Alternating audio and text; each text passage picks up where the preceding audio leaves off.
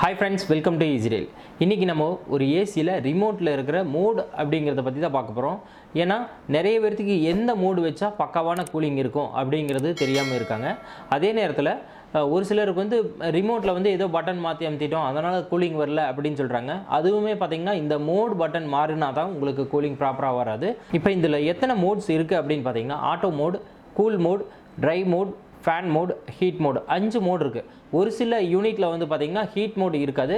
இது போக அடுத்ததா வந்து ஸ்லீப் மோட், டர்போ மோட் இத பத்தி நாம பார்க்கலாம். First auto mode. ஆட்டோ மோட்ல நீங்க ஒரு டெம்பரேச்சர் வைக்கிறீங்கன்னா அதே டெம்பரேச்சர் அப்படியே செட் ஆயிக்கும். அந்த ரூமுக்கு தகுந்த மாதிரி அதுவே கூலிங் மாத்திக்கும். ஆட்டோ மோட் வைக்கலாமா வேண்டாமா அப்படிங்கற நிறைய டவுட் இருக்கு. ஆட்டோ மோட் வைக்கிறது மோஸ்ட்லி தவிர்த்துருங்க. ஏன்னா நமக்கு கன்வீனியன்ட்டா நீங்க டெம்பரேச்சர் வைக்க முடியாது.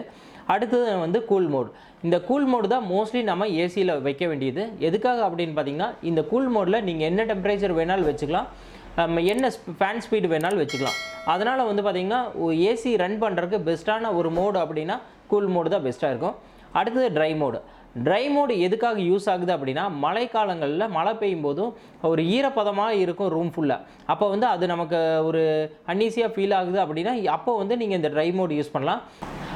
இப்படி நீங்கள் ட்ரை மோடு வைக்கும்போது அந்த ரூமில் இருக்கிற ஹியூமிடிட்டி அதாவது ஈரப்பதம் ஃபுல்லாகவே எடுத்து ட்ரை ஆகிக்கிறோம். அதுக்காக தான் யூஸ் ஆகுது இந்த ட்ரை மோட். அடுத்தது ஃபேன் மோட். ஃபேன் மோடு எதுக்காக அப்படின்னு பார்த்தீங்கன்னா குளிர்காலங்களில் நமக்கு வந்து கூலிங் தேவைப்படுது. ஆனால் ஃபேனுடைய த்ரோ இருந்தால் தான் ஓரளவுக்கு நல்லா இருக்கும், ஃபீல் இருக்கும் அப்படிங்கிற மாதிரி திங்க் பண்ணுவாங்க. அந்த மாதிரி ஃபேன் மட்டும் யூஸ் பண்ணுறதுக்கான ஆப்ஷன் தான் இந்த ஃபேன் மோட். இந்த ஃபேன் மோடில் கூலிங் வரவே வராது. இந்த ஃபேன் மோடில் நீங்கள் எந்த அளவுக்கு வேணாலும் ஃபேனுடைய ஸ்பீடை அட்ஜஸ்ட் பண்ணிக்கலாம். அடுத்தது ஹீட் மோடு. இந்த ஹீட் மோடில் வந்து என்ன ஆகும் அப்படின்னா ஃபஸ்ட்டு நார்மலாக கூலிங் மோடில் உள்ள கூலிங் வரும், வெளியே ஹீட்டு ட்ரான்ஸ்ஃபர் பண்ணும். அதே நேரத்தில் இந்த ஹீட் மோடில் உள்ள ஹீட்டையும் வெளியே கூலிங்கும் ட்ரான்ஸ்ஃபர் பண்ணுறதா இந்த ஹீட் மோட். ஃபஸ்ட்டு வந்து பார்த்தீங்கன்னா இந்த ஹீட்டரை வச்சு ஹீட்டை ட்ரான்ஸ்ஃபர் பண்ணிட்டு இருந்தாங்க. ஆனால் வந்து பார்த்தீங்கன்னா இப்போ வந்து ஒரு சொலினாய்டு வால்வு யூஸ் பண்ணி வந்து இந்த ஹீட் ப்ராசஸ் பண்ணுறாங்க. இது பெஸ்ட்டாகவே இருக்கும். ஏன் அப்படின்னா காயில் ஹீட்டை விட இந்த கண்டிஷனிங் ஹீட் மூலமாக நமக்கு பவர் ஒரு 30% அளவுக்கு சேவ் ஆகும். அடுத்ததான் மோடில் தனி பட்டன்ஸ் கொடுத்துருக்கிறதா பார்க்க போகிறோம். எதுக்கு என்ன அப்படின்னு பார்த்தீங்கன்னா ஸ்லீப் மோட். இந்த ஸ்லீப் மோடு என்ன பண்ணும் அப்படின்னா நீங்கள் ஸ்லீப் மோடை ஆன் பண்ணிட்டீங்க, நைட்டு ஒரு 9 மணிக்கு ஆன் பண்ணியிருக்கீங்க அப்படின்னா படிப்படியாக நீங்கள் தூங்கும்போது ஒரு டைம் இன்டர்வலில் அதனுடைய டெம்பரேச்சர் ஆட்டோமேட்டிக்காக அதிகமாகிட்டே வரும். இப்போ 23 வச்சுருக்கீங்க அப்படின்னா கொஞ்ச நேரம் கழிச்சு அதுவே 24, 25 அப்படின்னு மாறிக்கும். இதனால் வந்து பார்த்திங்கன்னா அர்த்தராத்திரியில் உங்களுக்கு வந்து குளிர் எடுக்கிற மாதிரி ஒரு ஃபீல் வந்து எழுந்திரிச்சு ஏசி ஆஃப் பண்ணோம் அப்படிங்கிறது இருக்காது.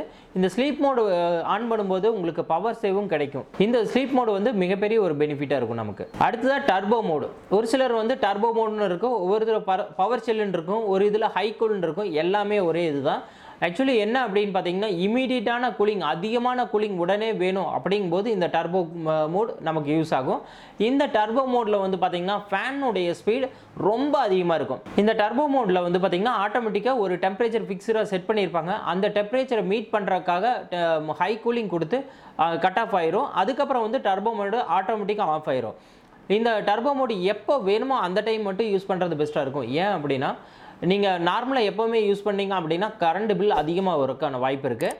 அடுத்தது எக்னோ மோட். எக்னோ மோடு யூஸ் என்ன அப்படின்னு பார்த்தீங்கன்னா ஏசியை வந்து பவர் கம்மியாக எடுத்துக்கிறதுக்காக யூஸ் பண்ணுறது தான் இந்த எக்னோ மோட். இது கண்டிப்பாக நமக்கு யூஸ்ஃபுல்லாக இருக்கும். இந்த மோட்னுடைய வீடியோ உங்களுக்கு கண்டிப்பாக யூஸ்ஃபுல்லாக இருக்கும்னு நினைக்கிறேன். யூஸ்ஃபுல்லாக இருந்ததுன்னா லைக் பண்ணுங்கள், உங்கள் ஃப்ரெண்ட்ஸுக்கு நிறைய பேர்த்துக்கு ஷேர் பண்ணுங்கள். மறக்காமல் சேனலை சப்ஸ்கிரைப் பண்ணி பக்கத்தில் இருக்க பெல் பட்டன் அமுத்துங்க.